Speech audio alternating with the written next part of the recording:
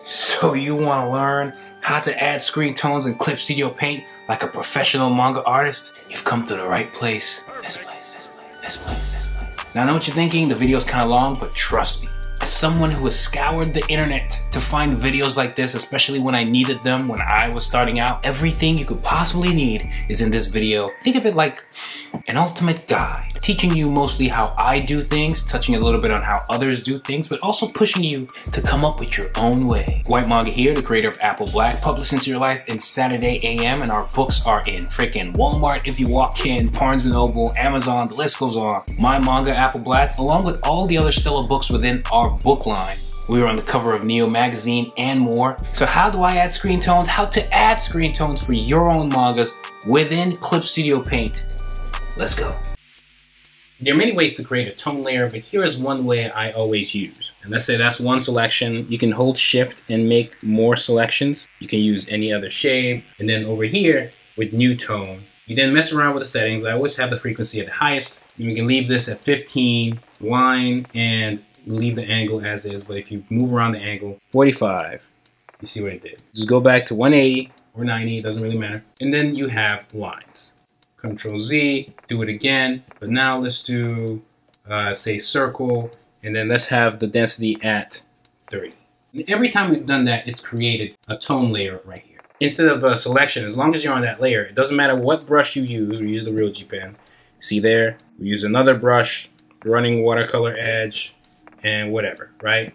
If we go more and more detail, you see it's doing what we want. As long as you find a way to select the area, you can use the polyline tool right here. You select it. As long as you select it, you hold shift and select another one. And then you can either fill right here or Control Z, hit Alt Delete or Option Delete, depending on whether you're using a PC or a Mac. If you wanted to create another tone, if you had the same exact settings and you hit OK, it will just refer back to the already created layer. But if we make a slight change to it, instead of maybe 30, we do 20, it'll create a new one. I personally like the density at 30 and the frequency at 85, which you can also edit here while on that layer. If you go to layer properties, you can play around with it here as well. Where you tone your manga, that is completely up to you.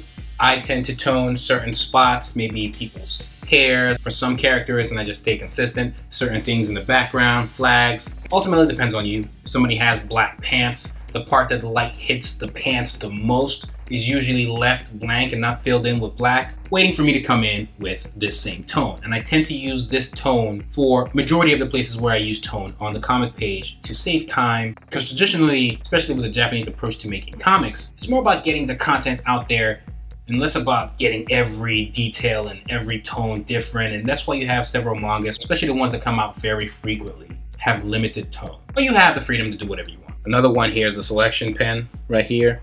And this just means everywhere you draw just becomes a selection. And again, right here, we're already on the tone layer. We can go back to the first one and you just hit fill here as another option and it'll just do it. Another neat trick is we go back to this layer and you hit shortcut G for the gradients. Keep it on foreground to transparent, but I recommend you guys play around with all of these. It'll help you understand it even better. And make sure it's on black. And you can kind of click and drag and it creates a gradient. Moving forward, you'll see where we apply these and where we use these. But if you want to change this whole layer to tone, and it's very visible to see the effects when you're doing it with a gradient, but on this layer right here, you can go to the layer property and this button right here. If you tap that tone, it changes it to tone. And then it gives you more options with the density, again, it's at 60 and the frequency at 60. But if you remember, I like it to be at 85, and the higher the frequency, the more fine it looks. I don't tend to change a lot of things to tone. You can always change it back by hitting tone again. And now it's completely smooth like a flat digital gradient. Now this is just an example of me applying all those screen tones with all the methods we've shown so far. Usually when a character is wearing all black, instead of filling every part of the clothing with black, I leave some parts that light hits the most to fill that in with tone. It kind of gives the clothes a little bit more pizzazz. But again, you read a series like a Naruto, you see stuff like this less. You look at a My Hero Academia or a One Punch Man, you see this more. But I'm just filling in all the places that I know tone is going to be. These are also pages from Apple Black Volume 4, so it might be a little bit spoilery if you're keeping track with, say, the Volume 1 that just dropped recently. Using that same faux panel is still in the subtool decoration under vegetation, there are all sorts of brushes you can use, and there's some you can actually download in Clip Studio Paint. But when I do trees, you have options. I'll have this on black, go trees, and you can, have trees at the distance. I don't really use this one as much. I tend to draw my own trees rather than use the tree brushes. But with the husky maple leaf or foliage, and let's just use foliage, I can make bushes and trees this way, and it's easier this way. And sometimes I mix it up. I use both of them at the same time, and I do stuff like this, right? Rather than manually drawing all the leaves.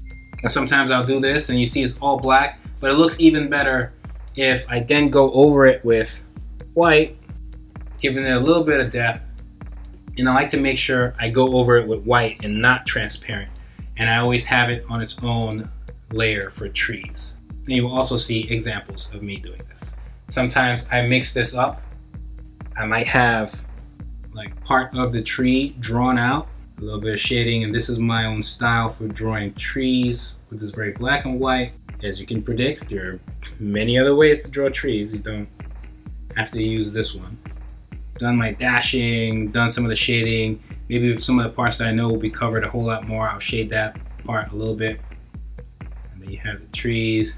Some parts I want to fill in black, because I know light's gonna hit there the least.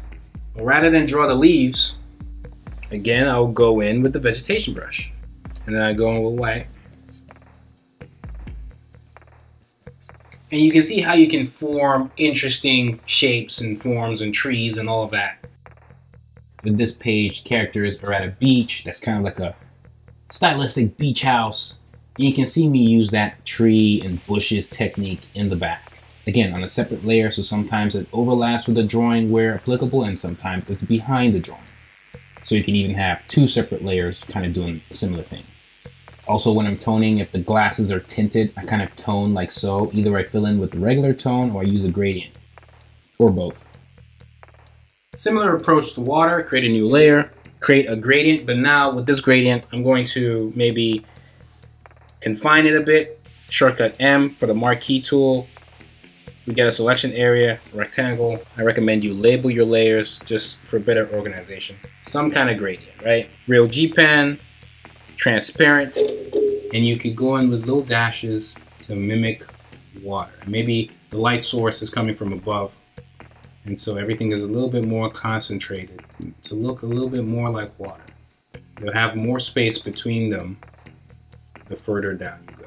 This is one way to do water. There are other ways.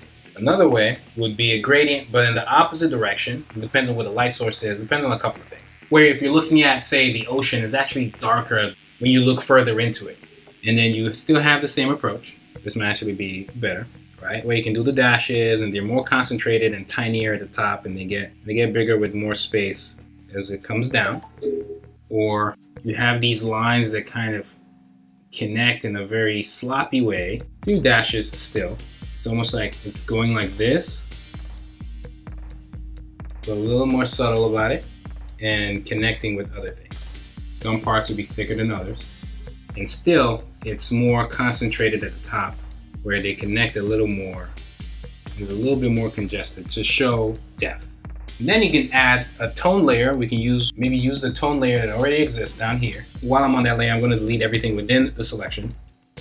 You have to leave transparency, maybe go to black, and then just add these blobs strategically placed, where you have a blob and then you have another blob right next to it, not necessarily quite close, but not touching. You have some smaller than the others.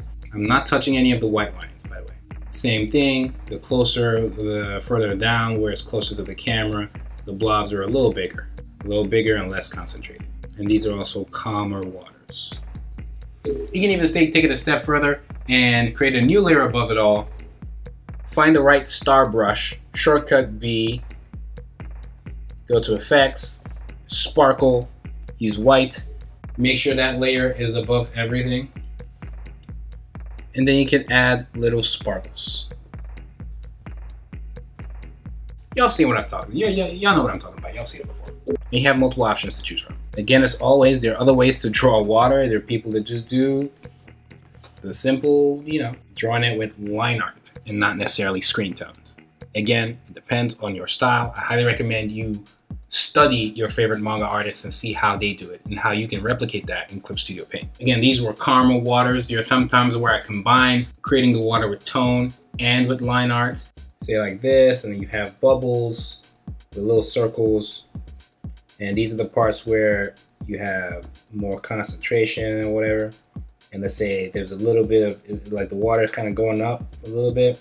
These are just the concentrated parts where bubble hits. And basically using lines, line arts, to create these white spaces in between, because they're a little bit more concentrated and they're bubbly, and where they meet is it collides, so you have bubbles splashing all over the place. And then what you could do is use a selection pen. Imagine selecting the parts or selecting the whole thing. In fact, let's do that. Shortcut G, create a gradient, or even use shortcut B again for a soft airbrush, and kind of create a manual gradient.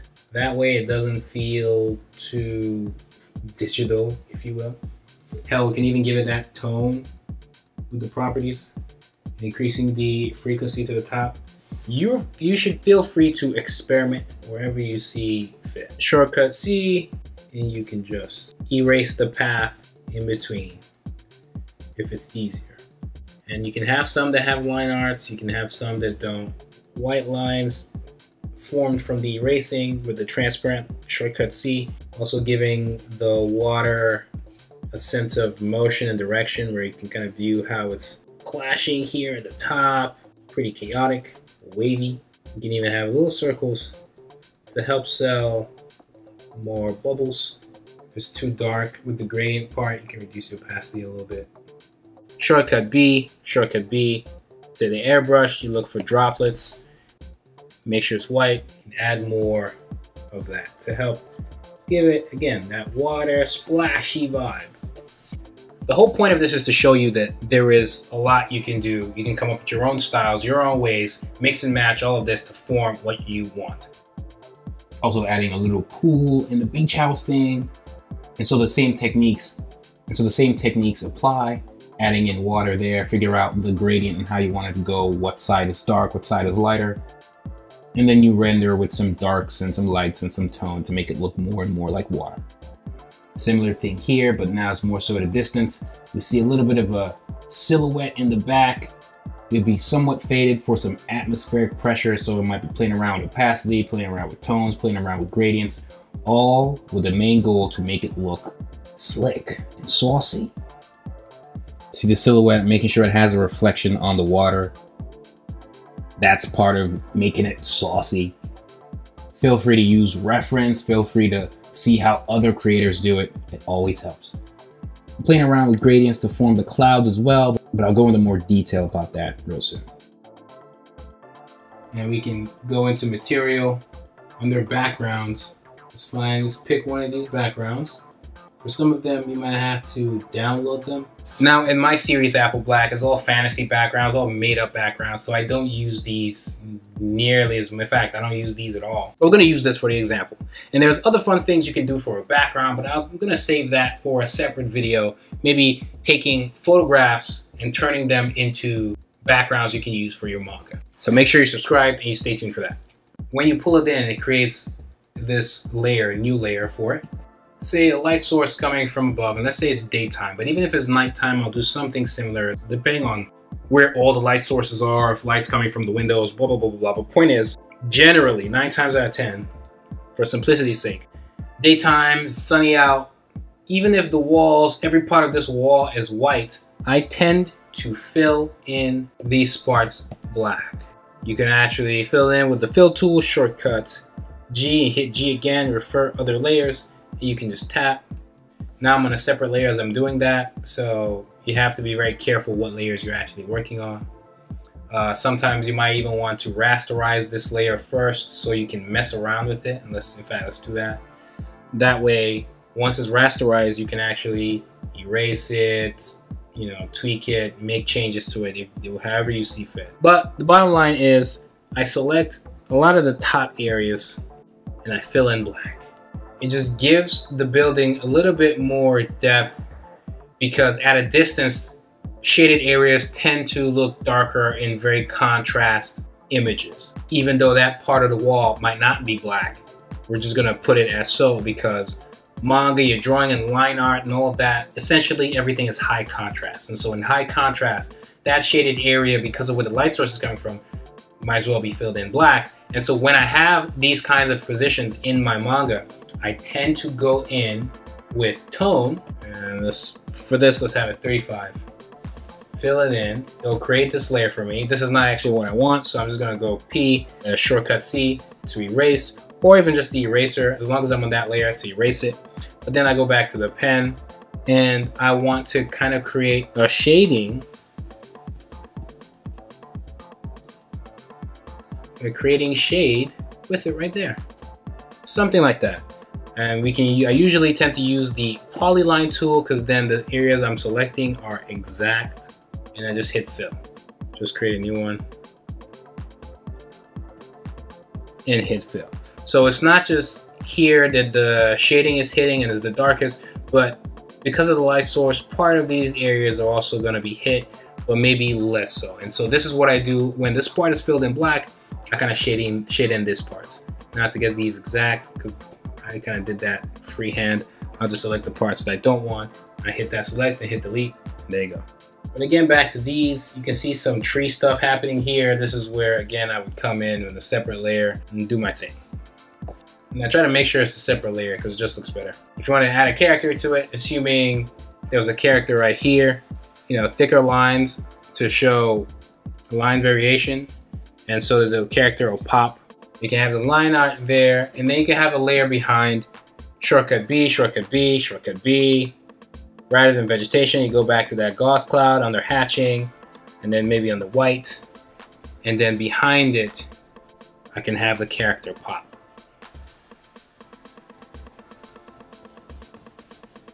So these are things to keep playing with until you get exactly what you want. And then with the windows, hold shift, I select them all kind of at once because you might want them to shear the same gradient. It looks something like that. Some people fill in the windows black. Some people give them a gradient like I just did. You might give them a gradient and then a separate layer. Go in with some lines. Some do that, maybe multiple lines. And then you use a airbrush. Shortcut C for transparency, just to give that shine some gradient. It's up to you how you want to do the windows, but you do this, you do all this kind of stuff. Some doors in with certain tones, or if you're using the tone to shade, you fill in some parts with just tone to show volume. Remember, like I said, underneath in these areas, I fill in black.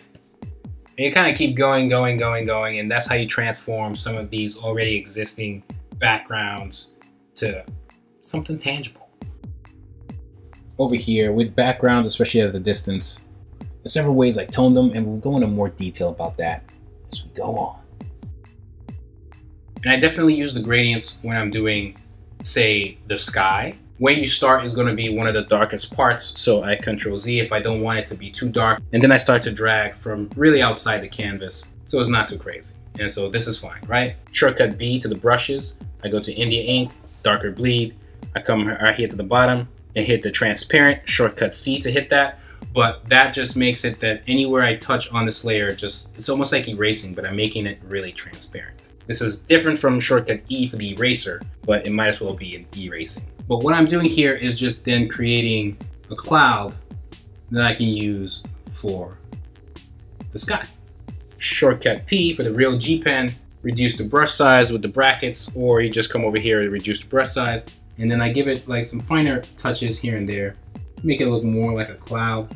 And for a lot of people, this will be it. But sometimes I go an extra step, shortcut B to watercolor, running color edge, and I just touch it a little bit. And this is all done, again, with the transparency on. When I'm adding the clouds, I'm either adding the clouds in a linear fashion, like so, where it's side by side, or in a circular vibe, where everything is a little bit more circular. So the clouds might actually go this way or something like that. It's really up to you. I recommend you looking at how your favorite manga artists kind of create clouds. There are many other manga artists who straight up draw clouds with ink, like so, or keep it simple. The way you see clouds in Bleach is very different from the way you see clouds in One Piece. It depends on your art style. So here, doing the same thing with the clouds, rendering the sky and the clouds here for this page. There's a lot going on, so I just need to make sure I select the parts I want properly, make sure it's a different gradient for the water underneath, for the water below. I scrape out the clouds as I see fit, and add more of like a shadow with the tone. And this is something I do with what I like to call the CTS, but it doesn't really matter what you call it. I used to call it the close to screen because I tend to do that for things that are really, really close to the screen, but not even always. So it doesn't really matter what you call it. But here, this is also showing some sunshine, some shade from the umbrella, just some extra oomph. But I'm consistent and I use it to shade, kind of like cell shading, but I use it to shade the rest of the panel. I don't do it for every panel, but I do it for panels like this. If I know I'm gonna shade one part of the panel in that tone approach, outside of the backgrounds, which I always tone in a way, but if I'm gonna tone the characters in such a way, I try to be consistent throughout at least that panel. Again, this is some CTS stuff, which I will elaborate on, kind of like stylistic screen tones. In a way, you could see this as the shade covering that part of the leg, or it's close to the screen, and to kind of show separation with the rest of the panel, her legs are toned. Again, there's just a method to the madness. You technically should find your own way. By motion screen tones here is just to help sell that sense of movement. So if I draw a panel like this, and maybe it's supposed to be filled in black, if it's maybe in a fixed state, black with maybe parts of it in tone to show where light hits the most. But if it's in movement like this, I'll kind of ink like so, and maybe we'll have a separate video that kind of shows me tackle stuff like this. But when I'm adding the tones, I don't just fill it in flat. I kind of go with similar strokes with that sense of motion. Controlled chaos. Now that's really all that is, at least when it comes to toning. If it's in motion, I try to tone in that chaotic way with the direction of motion, the same way I would ink in the direction of motion. Another one is the abstract blur. In a separate video, I show you guys how to create frame folders. These are the folders that you will find on a comic page where each panel is kind of its own folder. And in that video, I go into more depth on explaining how to do that and how it makes life easy, either with a frame folder or frame border. But this is just literally a rectangle. After I selected it, I kind of made it multiply just so it's kind of see-through in a way. Soft airbrush. I like to create these abstract blurs in backgrounds, right? There's some panels where you might not actually want to go in with detailed drawing a lot of background. And you might want to do something like this instead, maybe reminiscent of a soft light coming from beneath, or a black and white wall, but it's supposed to be blurred out and you're supposed to focus a whole lot more on the character. You can come up with a bunch of reasons as to why you would do this. It also saves time. Again, a lot of the Japanese approach to making comics is putting out content. You still want the visuals to be quality, but putting out content is key. So you don't have to go into detail every single time. And even Western comics, if it is a colored comic, it will kind of be something like this, but maybe in color, but it's a different gradient in the background. Sometimes that blur or gradient might be representative of something else. It might be symbolic. Whatever the case may be, as long as there was a method to your madness, you're good to go.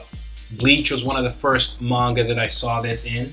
And again, shortcut C for transparent, shortcut B, enough times to get the subtool decoration under hatching in the gauze cloud and get something like this.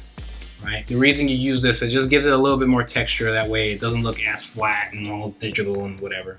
You can also turn it into a tone, but increase the frequency back to an 85. 85 is as high as it goes. You see me use this a lot in my own comics.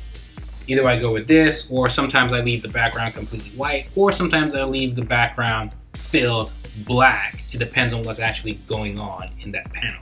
Just be able to justify the decisions that you make. Sometimes if I don't do any backgrounds, I might use like a gradient and erasing parts of it to form other things. It's almost like the whole background is kind of blurred, but there's a light source from the window. So I kind of leave the windows And it's very stylistic, but I think it works without having to draw every single thing in the background when it's not necessary and the focus is on the characters. Here again, I do some of that abstract blur going on, but here maybe it's not necessarily an abstract blur, it's more of like abstract, more dust around. So I have little lines like so to show that I use to draw smoke, and when everywhere's kind of chaotic, especially after a battle or during a battle, or buildings and boulders have been destroyed, you usually have everywhere be a little smoky. It's kind of dust from the debris, from the buildings, from fire, from all sorts of things. But then with the tone in the background, it's kind of doing that as well, but maybe this is at a distance, so we don't get to see the line art as much. So I've kind of used that abstract blur approach to form that. And that's another way to, you know, if you don't have to draw the background, you don't always have to draw backgrounds. I tend to draw backgrounds a lot, but they're mostly done to make sure that the reader knows where the scene is taking place and they're not confused as to where the characters are positioned. But remember, it's up to you. Just be able to justify the decisions that you're making. I have a separate video that focuses a little bit more about how to draw those boulders, but this video is more so focused on the toning side of things. If you want more videos like this, just let me know. Make sure you engage with the video, like, subscribe, all that fun stuff. And we'll have more videos like this. And maybe it might not be this detailed. We can focus on singular things, put out more content for you guys. Here we have Caesar, a character from my series, in that top panel. Because there's a light source in front of him, I'm kind of using the abstract blur to almost form a path of that light. Again, I just need to make sure I select exactly where I want it to be, and then I tackle like so. All of it is me being able to justify the decisions I'm making. These here are different kinds of tones. You know, Santa was kind of trapped in a black sphere. For those who have been following the series, you know what's going on, so I'm not going to dive into it too much. But again, I'm just using tones as I see fit, using the airbrush, doing what I feel is necessary to render properly, but being consistent. Again, using that abstract blur thing, but more so as a light source to show light. Using that technique here, and I think it works. For Inside Water, the way I approach this is, again, using the airbrush to just kind of go over the whole panel. If they're underwater, make sure there's contrast so Santa himself kind of pops, and you know, parts behind him are darker, parts above. So it just depends on what parts you select and what parts you don't. You have to be careful when you choose. And then I have all these bubbles, and with the bubbles themselves, I kind of erase the parts so that there aren't any airbrushes or gradients over it. But then there's some that I would leave the airbrushes and gradients above. So it's chaotic again, but in a controlled way. You can also use reference to help, whether it be real life or other manga creators, to see how did they tone a character underwater. You might see some things you like, you might see some things you don't. You mix and match to form something new. Here I also added curvy speed lines. And if you want to learn how to do that, maybe I'll do a separate video, but it's really using the perspective guide, drawing the speed lines, and then using a mesh transform to kind of bend it because it's on a separate layer. And then I just made sure that it was all filled in white once I was done. Underwater thing could be used for maybe jars, giant tubes filled with some kind of liquid, as you can see here. Obviously, some of it comes into play where you need to know how to draw bubbles. You don't just draw a bunch of circles.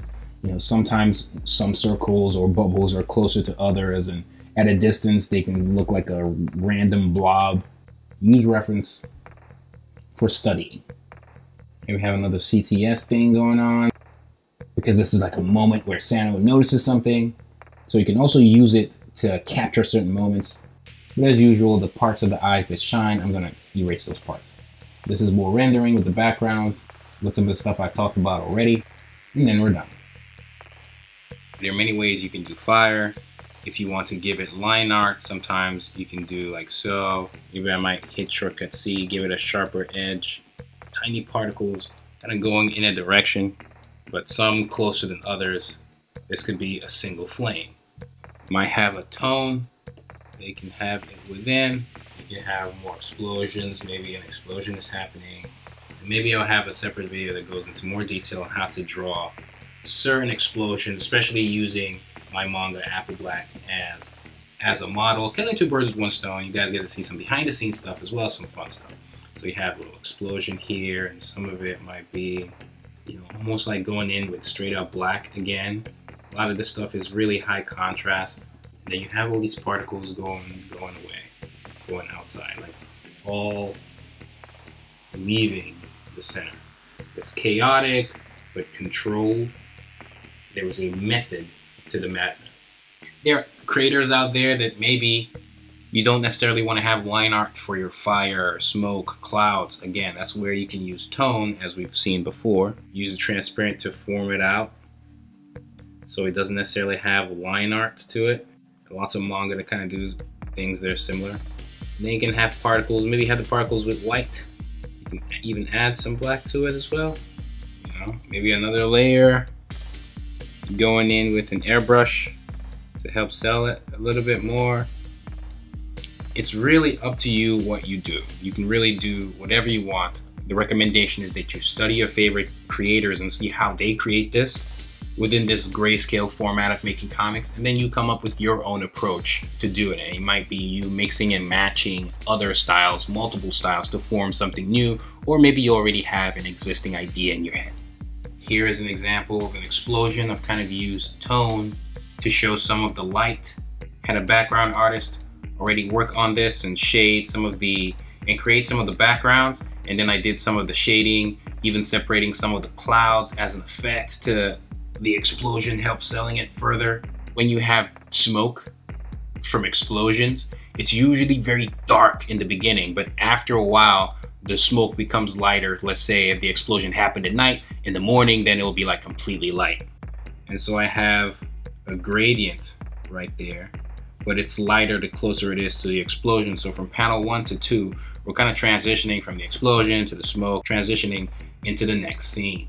And this has more to do with the writing and the planning of the story and the layouts of the page and stuff like that. And I have a separate video that goes into my tips on that. So I highly recommend you guys go check that out.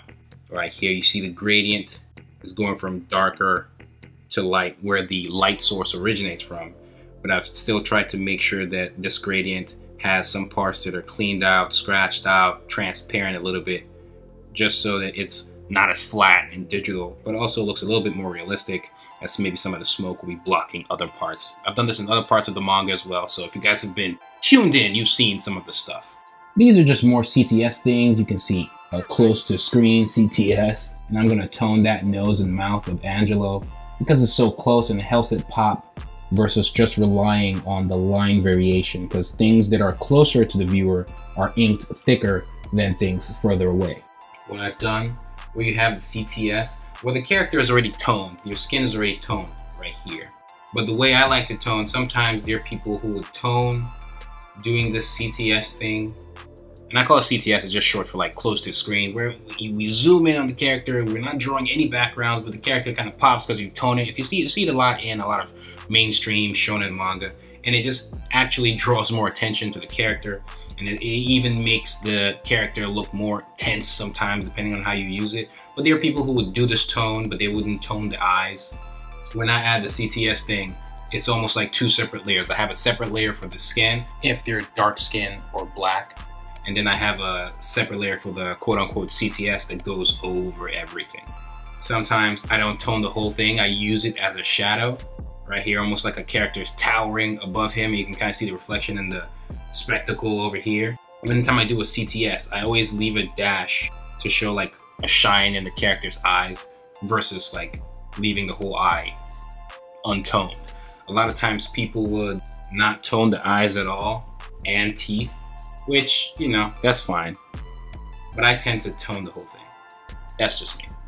Obviously here, there's a lot more eye shines and even like reflections in like the tears. So I leave those white, but I tone everything. And that's separate from the skin toning. Like I still tone the skin, so it's like double. Here's another example of that in this panel. Even though the whole background is kind of toned to agree it's nighttime, but you have this character in the foreground and I have the whole character toned. It's actually a black character, so here where you see a little bit of the ear and stuff, I haven't toned that extra. Part of the character's clothes, they're supposed to be toned, I still tone that. But then you tone them to also pop out as well. And you can also say it's not just for them to pop out, maybe this light source here is also casting a shadow from our direction. So it's actually, you know, darker than the rest of the panel. Using this page as an example, again, given that you guys understand the frame folder and the frame border and stuff like that, I have a folder on top of everything where I keep all the tones. And so this is the tone. This is the layer I use for all the basic tones. You see I toggle it off and on. You can kind of see. This is the layer I use for some of the tones where I have a character so close to the screen. I'm toning back to have them pop, so you see her legs is toned, but we get to see the characters further behind. So there's like a separation, depth, and atmospheric pressure maybe, but also shading. There's a lot going on. There are lots of reasons why you would tone like this, but it's up to you again. But that's the CTS tone right there. And then I have a separate tone layer for if a character has dark skin or it's black. So I have it all separated above all the frame folders right here. So if you guys are interested in the videos that focus a little bit more about all of that, just let me know and we'll do more of a deep dive for everybody who wants to make manga comics in this way.